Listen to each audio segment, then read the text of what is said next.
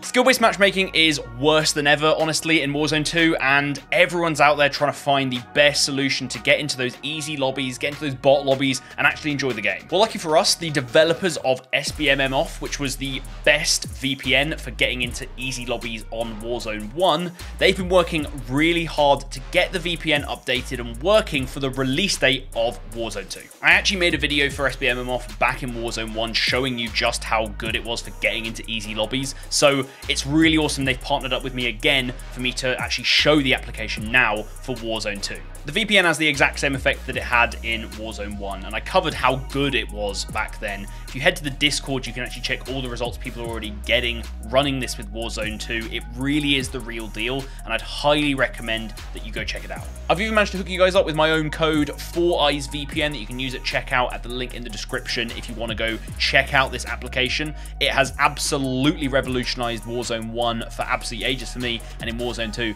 it's going to be even better. SBMMOFF is not a traditional VPN like NordVPN or Surfshark or something like that. What those VPNs do is they reroute your whole network traffic through a different IP, which if you were then trying to connect to COD would cause you to have incredibly high ping and wouldn't work out nicely at all. What SBMMOFF does is it only reroutes a small bit of the network traffic, and that bit of network traffic is exactly what the matchmaking process uses when you search for a game. Essentially, the game thinks you're connected to a very distant server. It will struggle to get you in a game with good ping and skill-based matchmaking working, so it confuses the game overall and instead chucks you in a pretty much random skill lobby based on just your ping. Because of this, you'll end up in a ton of low-skill, low-KD bot lobbies. So in terms of getting the VPN, all you need to do is go to the link in the description, as I mentioned earlier. There you can purchase the VPN. It costs $60 or $56 with my code FourEyesVPN at checkout. Make sure you do that. The upfront fee of $60 might seem a lot to some people, but this is going to actually be less money than you would pay for a subscription-based model that many of the other competing VPNs use. Once you've purchased, you'll get an email through with a link to the latest version of the VPN that you can install,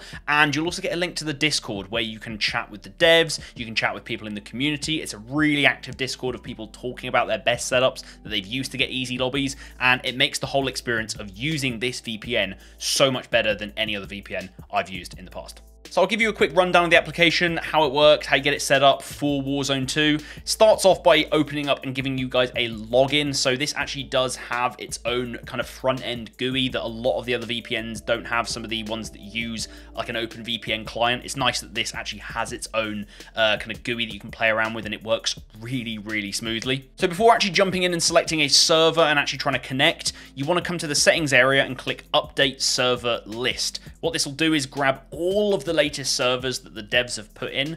The devs are putting in a lot of servers into this constantly because the more servers they have, the more potential you have to actually get into some of those easy lobbies.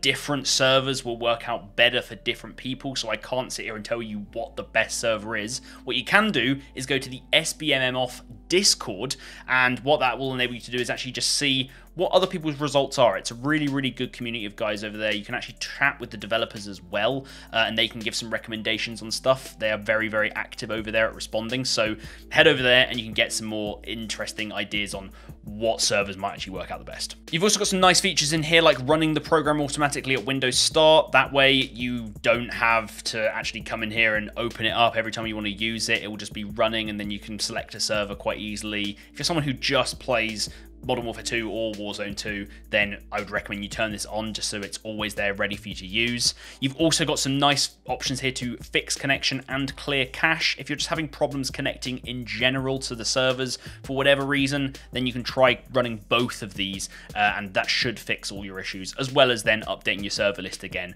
just to ensure everything is as up to date and fixed as possible. We can now start choosing what server we want to connect to before we load up the game. The first thing you need to do is select your NAT type. The reason we do this is because if I select a random setting up here, but then I change my NAT type, it deletes the server from up here anyway. And that's because the server list isn't exactly always one-to-one. There might be more open servers than there are strict servers at different times. But this strict NAT type is a very unique and very, very useful option that SBMMOFF has that many other VPN providers don't give you. By selecting strict NAT, you're actually limiting down the potential lobbies and the potential player pool that you can be match made with. with, because having strict NAT makes matchmaking harder, and harder matchmaking typically means you might get thrown into more of those bot lobbies. You can then come to the drop down and actually select your region. There's an absolute ton of them here that we can select from, way more than we had in Warzone 1 originally. And as I said, they are constantly adding new ones here for you guys to try out. So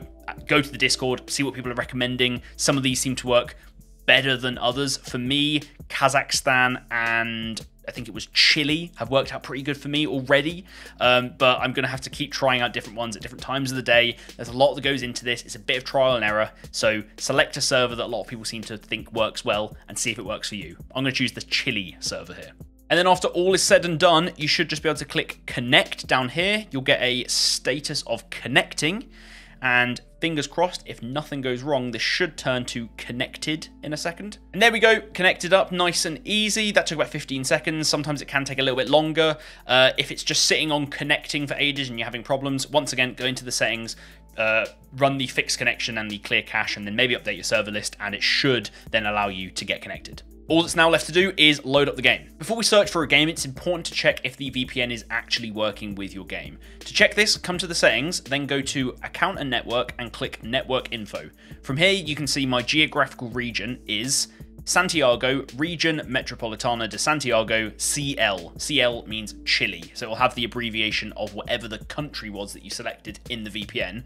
And then, just to really prove it's working, my NAT type is strict. Now, when I'm not running a VPN, my NAT type is always open. So the NAT type here should match what you had set in the VPN, and your geographical region should match the country that you selected, basically. That way we know that the VPN is running. In terms of squadding up and who should host the lobby and whatnot, just make sure that the party host has the VPN running. So if only one of you in your squad has the VPN, then they need to be the party host. However, really important thing here, if you've got multiple people with the VPN, even just 2 out of the 4 of you in your squad, then having both of you in the party with one of you 2 hosting actually improves the performance of this VPN and the amount of bot lobbies you can get. It really just seems to multiply every time you add someone using the VPN. If you manage to get all 4 of you using it, all connected to different servers, it really throws the game off and you can get in some really insanely easy bot lobbies.